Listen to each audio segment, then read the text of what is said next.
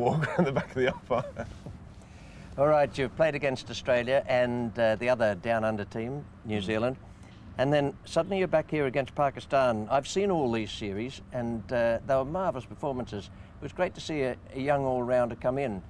We'd had one all-rounder in an era for many, many years, and suddenly there are others, and you're in competition with Kapil and Imran Khan and Richard Hadlee, and it was terrific to see. It was magnificent. I think it helped us all in many ways, because we are actually all four very, very good friends now.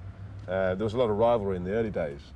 Myself and Emmy in particular used to be at each other's throat and whistle a few around the ear holes, but no, I think now we've actually all appreciate each other. We've learnt a lot from each other, and I think it probably helped us all, and helped us, that little bit of rivalry, I think, helped us reach standards perhaps we wouldn't have done otherwise.